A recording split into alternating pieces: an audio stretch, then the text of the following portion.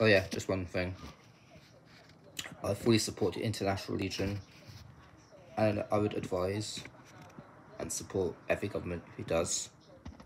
It's a great cause because it shows we're concerned for our own country as well as concerned for our European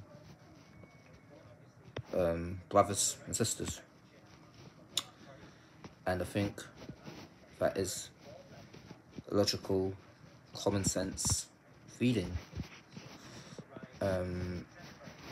That we are in this together as Europe, a Western nation, and I just don't understand governments and people who do not support this, because you're not just supporting Europe, you're supporting your country, and so I completely support it. And as much as your country can be internationally at these times and not just think about themselves, the better, because this affects everyone,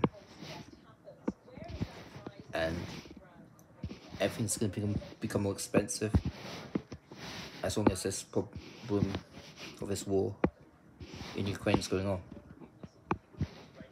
So people from whatever country, yeah, basically, at real, if you want to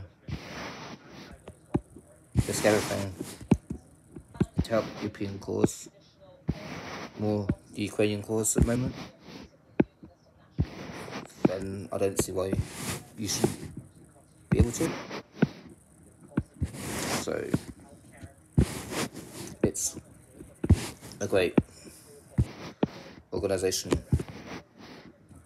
in the way that people can show their support for Ukraine, personally and physically. So yeah, thanks anyway. That's the last one of this topic today. I hope. Thanks. Bye.